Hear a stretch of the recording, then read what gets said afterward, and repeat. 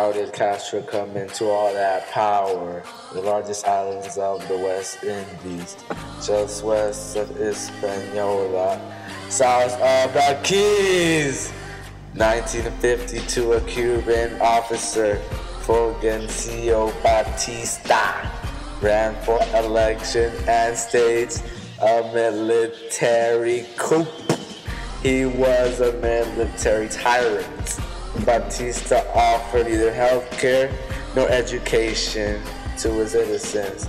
They'd be living in poverty, while Batista and his friends wealthy and happily. How did Castro come into all that power? Castro, who came from a prosperous family, went to a private school and even gained his law degree. Castro attacked caused an uprising. It failed horribly after the rebels got killed and Fidel got captured. Castro served only 2 years, then fled to Mexico. In Mexico, Che with Castro forming the July 26th movement. In 1956, they made it back into Cuba and hid in the mountains. From there, they won more support from the Cubans. How did Castro come into all that power? In 1958, Castro's forces won. Batista fled.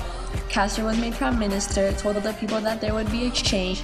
Little do they know that they were played.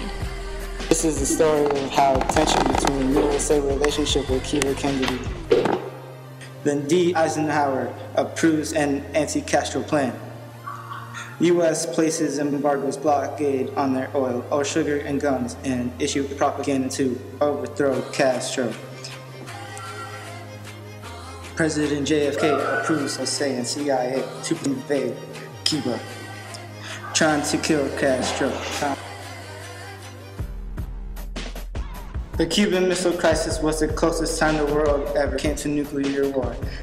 Luckily, thanks to the bravery of 2 men, war was averted and Cuba remained isolated.